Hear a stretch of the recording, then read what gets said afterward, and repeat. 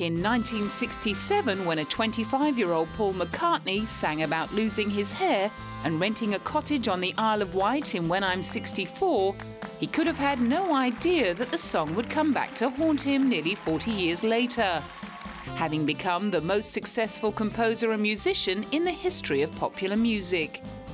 After breaking every sales record in the book during his tenure with the Beatles in the 60s, his first solo album, McCartney, became a #1 hit and spawned the ballad Maybe I'm Amazed. Since then, his catalogue of albums, which includes several releases with his 70s band Wings, has been met with varied reception from critics and audiences. Some of his major hits have included Mull of Kintyre, Coming Up, With a Little Luck and Silly Love Songs. In more recent years, his phenomenal musical output, which has included writing orchestral music, has been largely overshadowed by events in his private life. In 1998, the British public joined him in mourning the death of his wife of nearly 30 years. Linda McCartney had become a household name in her own right for her success as a photographer and her commitment to animal activism.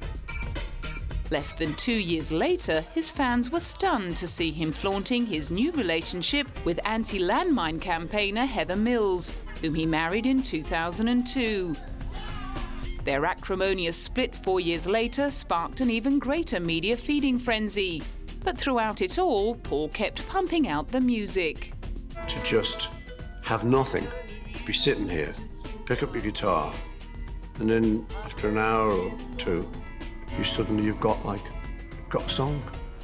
And some people, if it works, gonna go, I love that one, or whatever, you know. And it's like, wow, yes, it's like baking a great cake or something. Ironically, while the press and British public were wrapped up in the minutiae of his private life, Paul had been getting down to the business of creating another album with the help of producer Nigel Godrich, famous for his work with Radiohead and Beck. I think for Paul,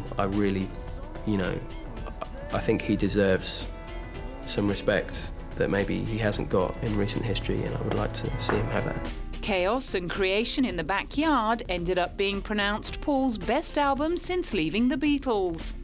The following year, his devoted fans queued up overnight to meet their hero and score signed copies of his latest classic release, Ecce Cor Meum, and a new live concert DVD. We queued last night at 5:30 and slept out at Piccadilly Circus overnight and get to meet Paul today, and it's totally worth it.